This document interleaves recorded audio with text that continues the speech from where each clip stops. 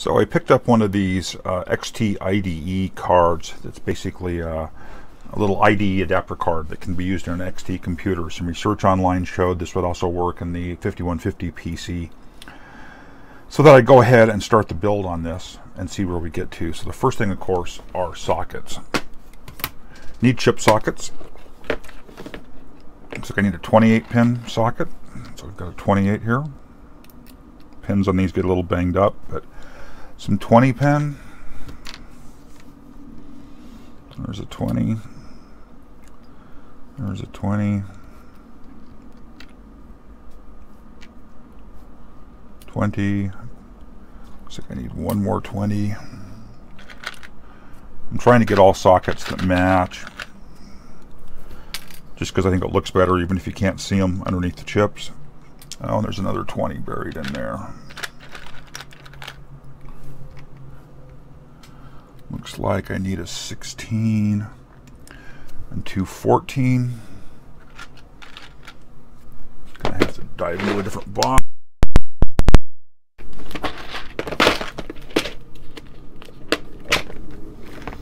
Just to see a 16 pin sockets here. There's a 16, two 14.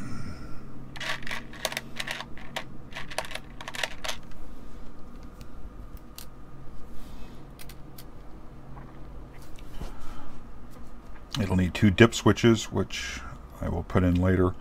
So I think that gets us through. Sockets are picked out.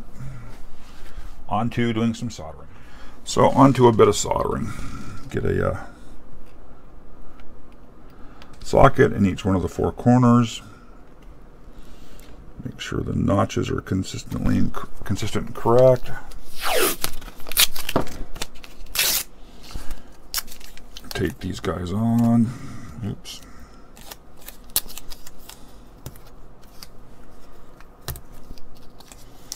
If you've been watching my videos, you've seen me do this before. Feeling to make sure all the pins are through, which they are. Hopefully I can find my good glasses here.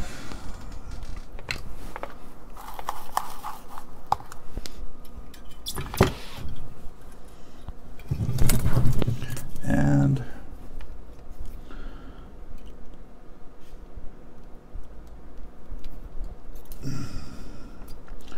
tack down the corners.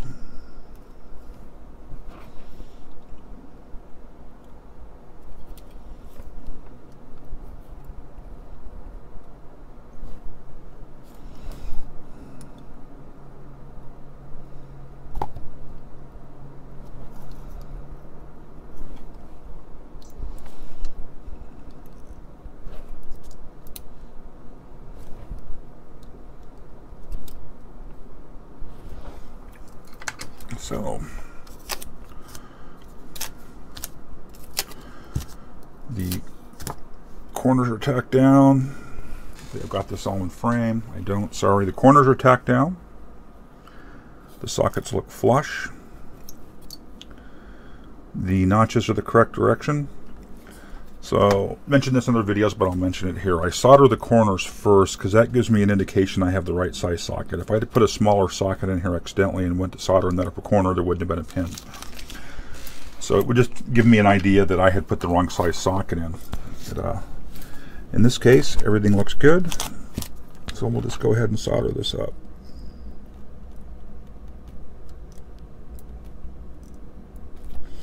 I'm sure it's really exciting watching me solder away here.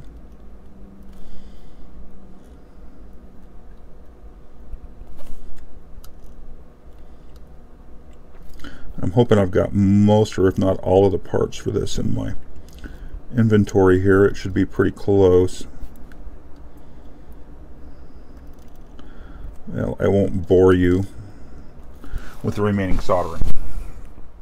Well, I'm down to the last socket, which is the 28 pin socket for the 28C256 ROM. There it goes. The notch is the correct orientation.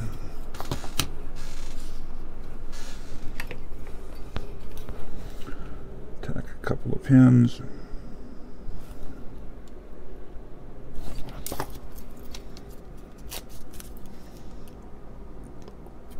Doesn't quite look flush. Guess it was. And we just simply walk through this set of pins, and all of the sockets are soldered up.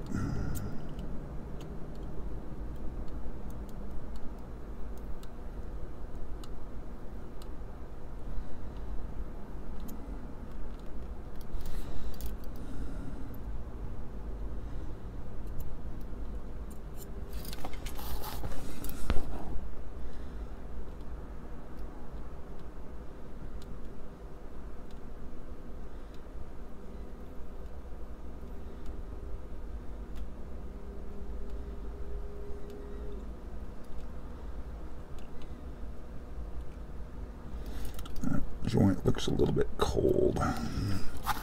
Sweet. Sockets are in place.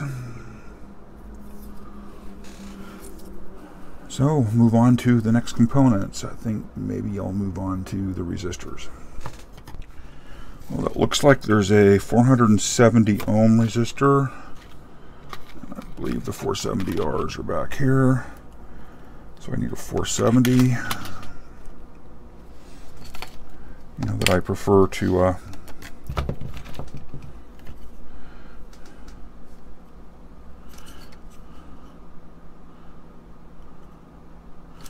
looks like on 0.4 will work. You know, I prefer to form the leads if I can. I just think it makes for a neater install. Here's a 470 and two 10K. And brown, black, red, 10K.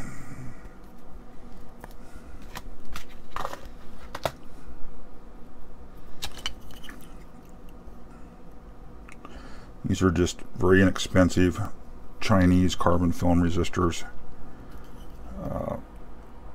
For this kind of application, they're fine. And there was two 10K, and I prefer to get the tolerance bands all the same direction, just a little bit nicer. Install, I just think it looks a little bit better.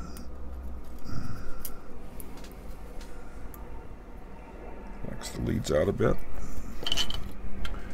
And we'll solder those guys up.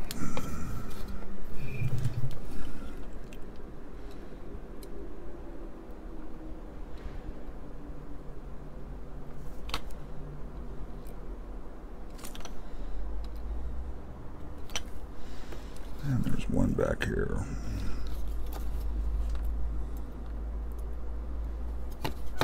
It wasn't flush to the board. I had bent one of the leads a bit and fallen back through.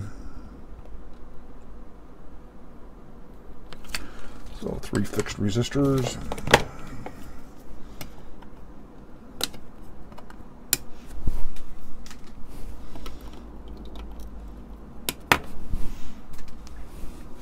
I think I'm going to have to go find a schematic for the board. There's 2 resistor networks it calls for that are probably either 1K or 10K. They're next to the dip switches, so the odds are really good that they're pull-up resistors. And looking at the board, they're pull-up resistors. I see this ROM enable here, and I'm curious if I can use a... I need to go find the schematic for this. If I can jumper this for a 27C256 rather than a 28C256, it'd be easier because I've got plenty. A 27C256 is in stock. It looks like these spiking caps are some 0.1 caps. 1, 2, 3, 4, 5, 6, 8. Looks like I need 9.1 caps. Anyhow, I'm going to go look for schematic, and I'll come back. So I did a bit of digging online. Wrong glasses. Glasses and me, such fun. Did a bit of digging online and found some documents. The register map will be needed, kind of a picture of a completed board. And looking at this picture, I missed, this one shows 2 resistors over here, this shows 1. I've missed a 470 ohm resistor.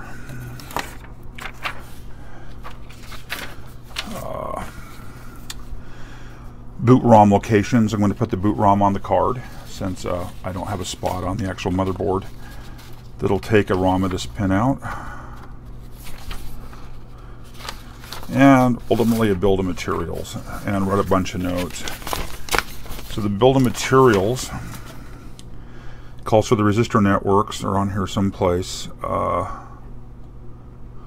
Yeah, R1, RP12, 10K. So they're just pull-up resistors. So anything close to 10K would work. But I need to put in that missing 470 ohm.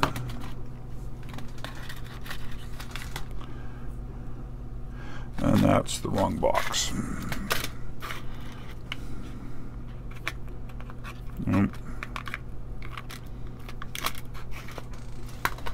Yeah, this always gets to be fun with different respins of the board.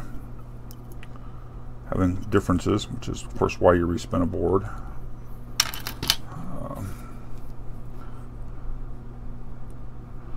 So there's a 470 ohm here. This 470 ohms for feeding an external LED, and the one up here is for feeding the onboard LED. Actually, for current limiting to the LEDs, I should say. Get him soldered up.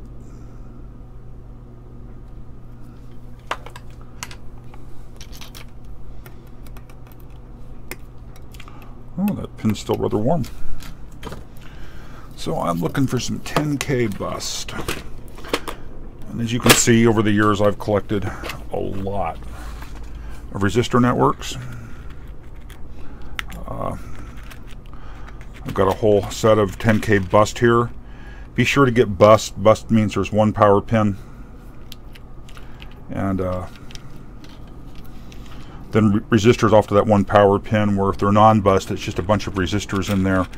And non-bust will not work. So this is, I believe that guy right there is going to work for me. And he has, it'll be 2 of these.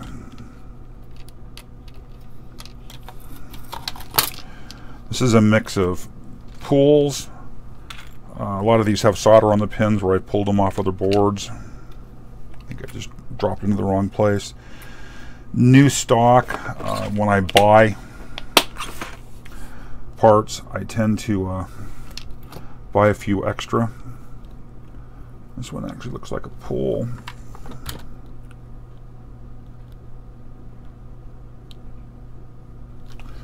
Because these are pulls, I will go ahead and test each resistor position, just because they do get damaged when you actually unsolder them and pull them out.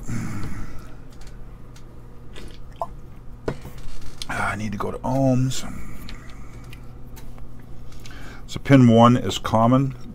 This is labeled 10K-1-103. Pin 1's got the dot on it, so pin 1 is common. So I should find from, not sure this is coming through in the camera, from pin 1 to each one of the pins I should find 10K, 10K, 10K, 10. Easier to test now than to put it in and eventually discover a open resistor. Those all measure fine.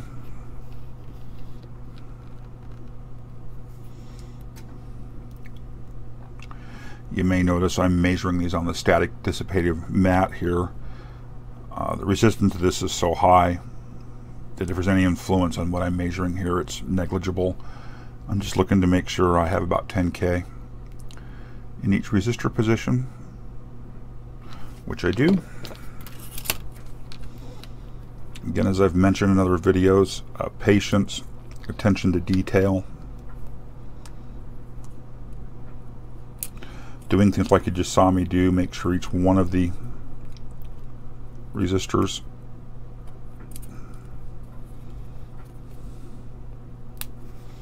is actually good.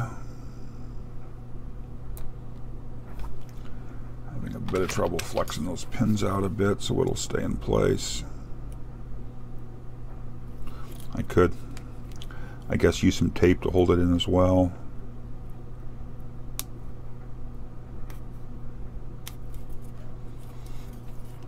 With resistor networks, I solder one pin.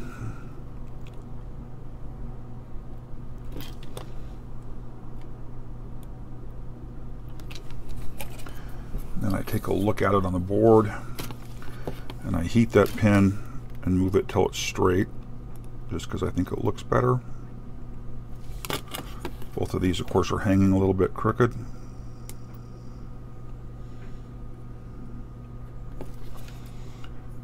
Pin 1 is to the pin 1. I think I got pin 1 to pin 1 on both. Yes and yes. And we can go ahead and solder these up.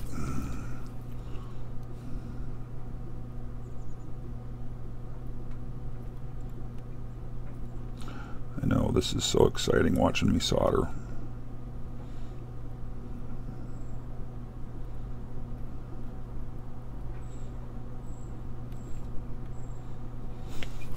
Well, I won't bore you with the other soldering here since you really can't see what I'm doing anyhow. Resistor networks are in. We're on to the 0.1 microfarad ceramic disc caps. Look for some in here that just have the default spacing already. It's just easier to deal with than trying to bend leads. These should work, I hope. Nope. It's a little bit wider than that. These are a little bit wide. It's meant for a different style of capacitor. Do I have anything in here without bending leads a bit? I could conceivably go with these.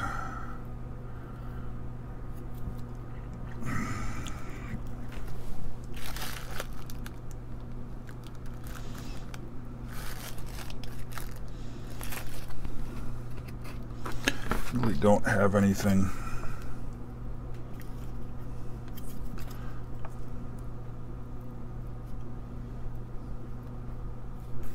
With the same spacing, but these will mount just fine.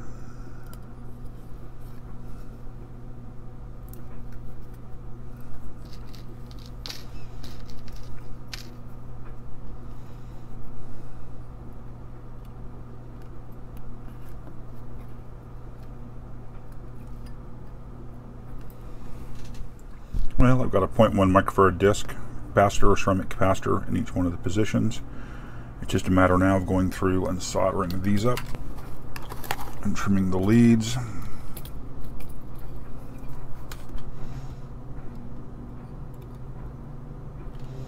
As you know, it's so exciting watching somebody solder.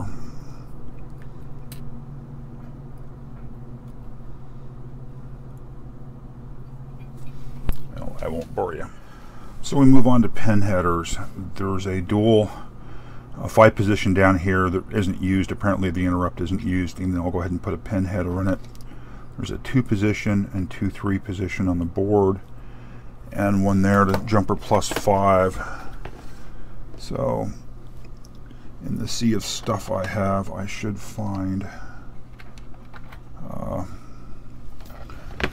sufficient headers to do this. This is actually kind of a collect-all of junk. There's a pre-cut 5 pin. Oh, it's missing pins. Well, let me cut a 5 pin, which will go right there. And do I have any?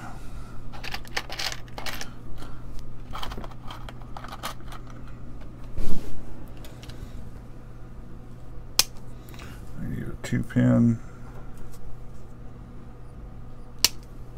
a 3 pin,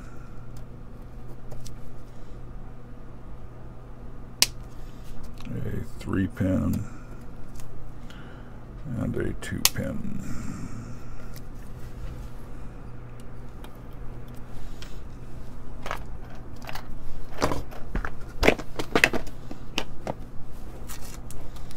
Bit of tape on these to keep them from falling out when I flip the board over. So maybe I can get the tape to peel up here. There we go.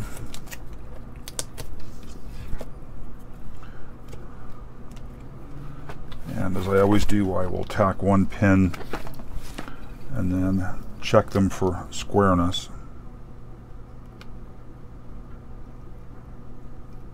Maybe I can get one pin to heat there.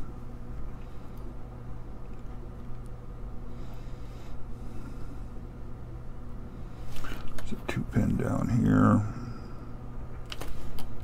That didn't actually take solder. And the interrupt one down here, which is of course unused based on what I've read. That one's certainly not as square as I'd like.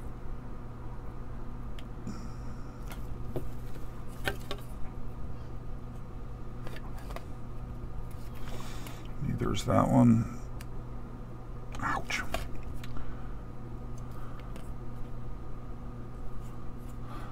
Those look okay.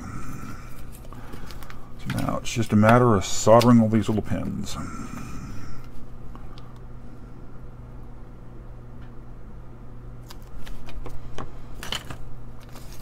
course, that assumes I can find them all.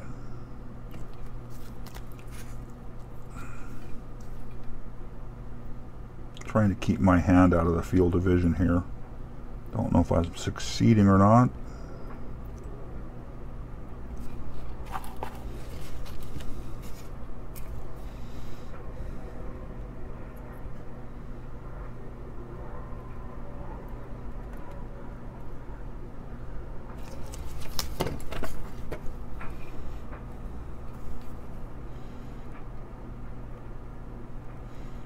Reflow that original one. I just noticed this card actually has gold-plated pins on the edge connector, which is very nice. So somebody's attention to detail on the card was nice. We'll move on from here to dip switches. This is again a mix of Reclaim and new. And stuff I got inexpensively on eBay, or when there's a big sale at like oh, there was a big sale at James Co, I think, that I got some excellent pricing on. Let's take a look here.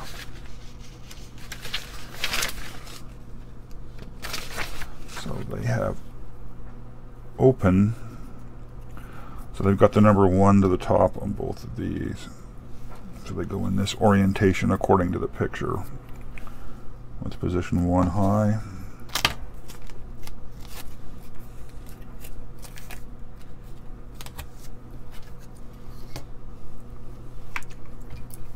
Oops. Nearly grabbed the tip of the soldering pencil. That would have been a quick wake-up call.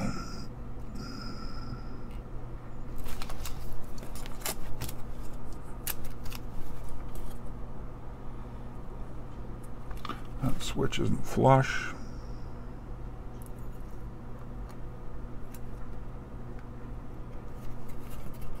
Again, a reason to only tack in the 2 corners.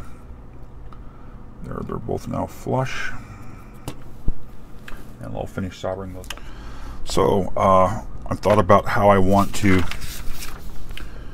hook up the connector here, and I like to do the same thing they did with the right angle. That way you can take a ribbon cable and or directly plug a little card into it. And it turns out I actually have the right one here. Got lucky. This is a sea of again, connectors that have just been purchased surplus over the years. I think very few of these I bought new, if none. Just as I randomly come across them places. I know I got way too many of these, but they came from a PC recycle place for like pennies each. So I just buy them up, stock them where I can get at them, and go from there. So on to the next step. This little connector. I will tack a couple of pins, make sure I've got it flush.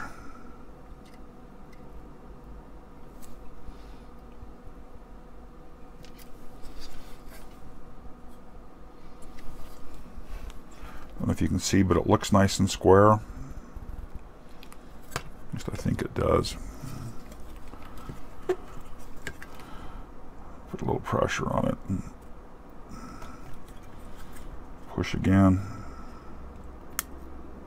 Oh, you heard it move there. Well, I think that's good to go. I will finish soldering that up. So I've given the board a quick one over. I don't see any missed solder joints. I've retouched up a couple of them that look cold. The parts are all in, or at least the sockets. I will still need to, and that still ended up a little bit crooked. Oh well. Of course, I've got to find the ICs for every place, see if I actually have an IC that'll work in here. And go from there. Well, we've got the wall of logic behind us here. And we'll start picking pieces out of it to stuff into the board. I see U3, 74F573, and U2 573. Hopefully I've got some 74LS 573s here. And perhaps I don't. Those are all 541s, and we'll come back to that. U1 and U4 or 74LS 245 buffers, 245s. Oh, I've only got a few of those left. Have to order some more. So that is U1. Look through to the silk screen.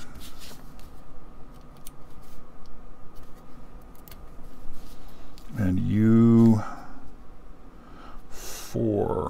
245.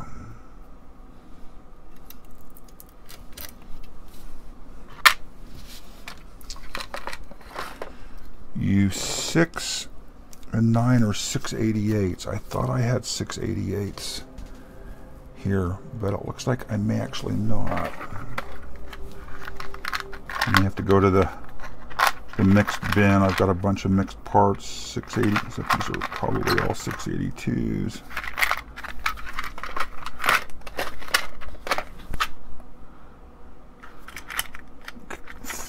Fall over 373s. Well, not being as lucky as I wanted to be U8s, a 74LS 32, which I know I have.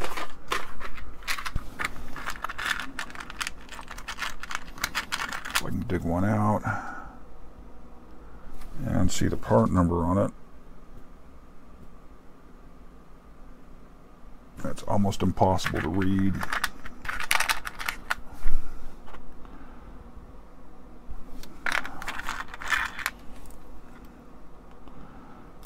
LS32 at U8.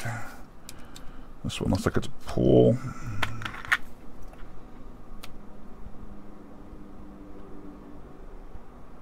For LS32 at U7.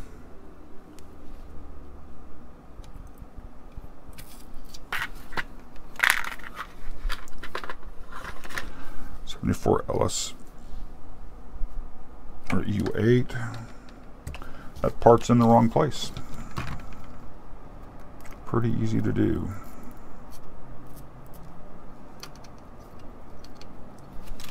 LS32 is at U8. There's only one.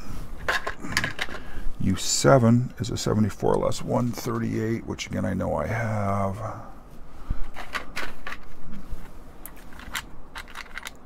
It's interesting that I managed to drop a 14-pin dip into a 16-pin socket. Oh, come on, I didn't notice it when I did it. 74LS 138.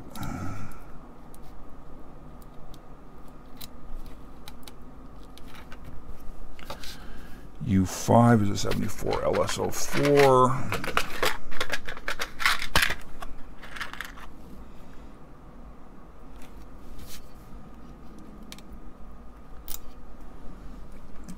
Pins a bit. Sorry, I've got this out of frame.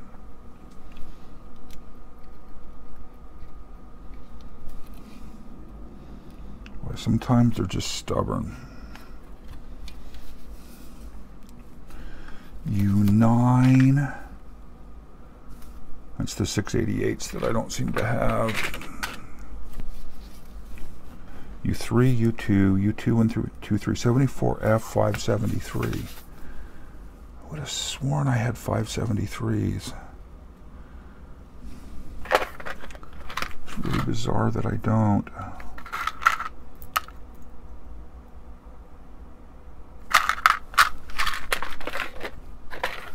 No. For such a ton of logic, certainly didn't have as much as I thought I would. 645s. There's a fair amount of one-off stuff here. Z80 processors.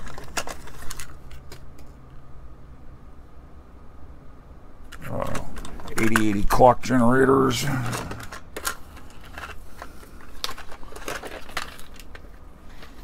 That's just a bunch of stuff. None of them are 2010. Flash memories. These are going to be 240s.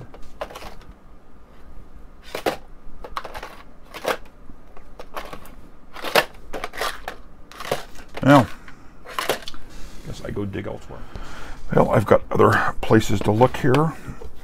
It looks like I actually do have some 688s. I thought I did. 74 or HC.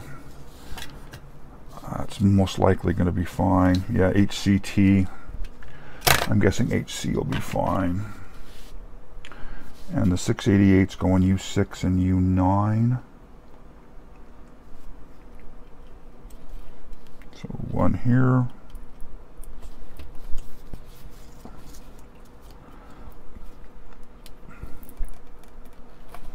And one here. That didn't go in. Nope, that didn't go in.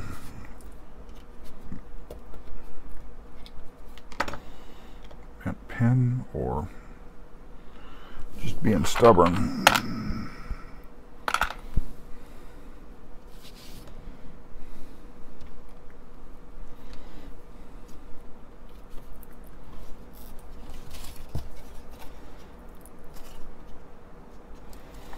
And I'm looking for 573s, and by golly, I've got some 573s here. See, the part numbers seem familiar. So I've got TTL ICs that I've been hoarding, collecting, whatever term you want to use, since I was a teenager, and that was a lot of years ago.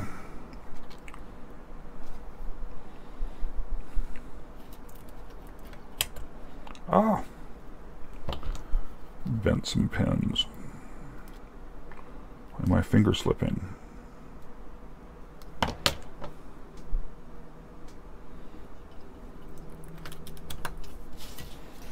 So let's see, U3, 573, U2, 573, U4, 245, U8, LS32, U5, LS04, U7, 138, U6, another 680 or 688, U9, 688, and U1, 245. So, I think that's all the core logic. Just so you can see, it is a nice assortment. There are several of these that are kind of organized into boxes such as this. I've got a really good span of devices. So now really the question is, can I find a 28C 64 or 256? I'll have to go dig. So everything in these trays are pulls, and I've got a lot of them. That's DRAMs. I'm looking for 28C 64 or 28C 256. Is that a RAM or Yeah, those are RAMs.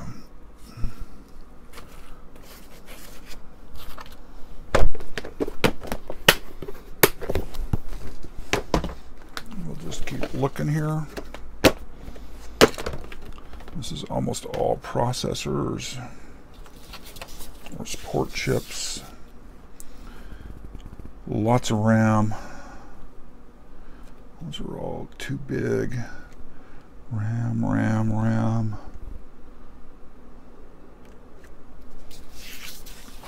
I'm afraid I may have pulled my last Zycore part, which might be 2804. Well, it's only a 24 pin, 2, 4, 6, 8. That's a 24 pin device, which means it will be too small.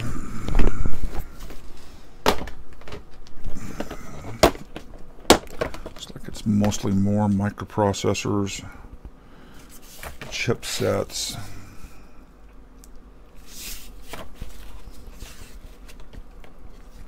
So everything in these, I think, do a part as a pool.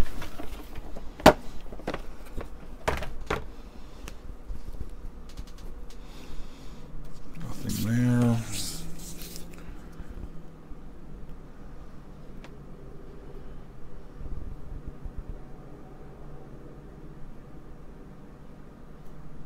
Nope, not seeing anything that jumps out. Lots and lots of RAM.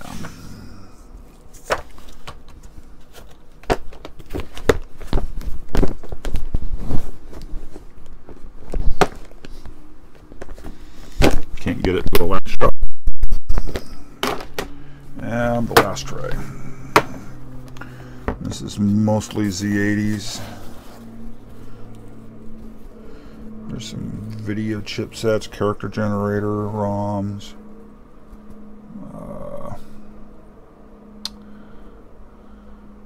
Some nice white 8080s back here. There's at least 3 of them. Second week is 73. You know, 74, some nice. There's a Z80A PIO. There's another Z80 PIO in ceramic. Just some nice parts that over the years I've been able to acquire. Well, there's one more place that I might find these parts. It's a lot more of the same. Nothing even the right package there. Some CRT controllers.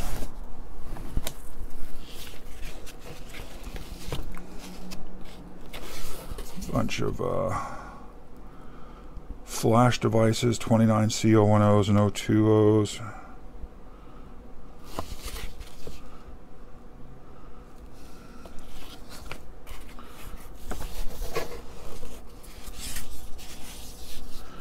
No, I think the last 2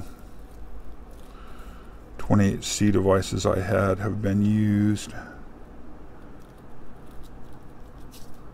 which is a shame.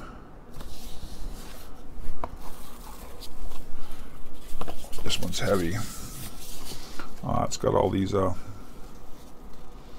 battery backed up RAMs, 1770s, floppy controllers, keyboard controllers. Yeah, well, shoot. Well,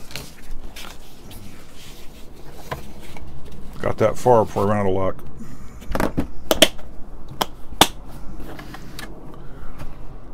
I know there was one extra floating around here. I pulled it out. I don't think I used it. I'm going to have to keep digging. Well, at this point, I went ahead and paused my build of the XT-IDE as I didn't have the flash memory that was required. I'll go ahead and get online and get some ordered, and we'll pick up in the next video once I receive those.